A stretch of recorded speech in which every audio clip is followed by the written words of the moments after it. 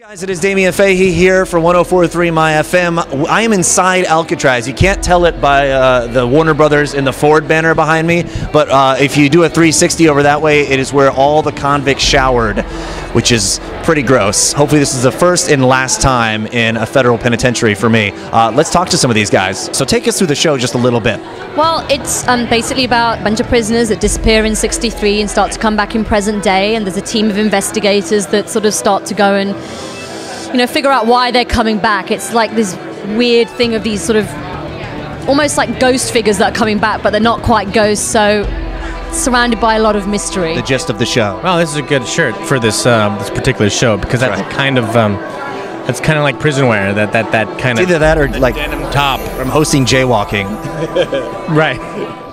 This season, Jack Sylvain was just the beginning. They're all coming back. All of them. the secret of America's most infamous prison What happened to you, Jack? I only did what they told me. What, who told you? will finally be unlocked. You knew this was gonna happen. You've been waiting for this. A very, very long time.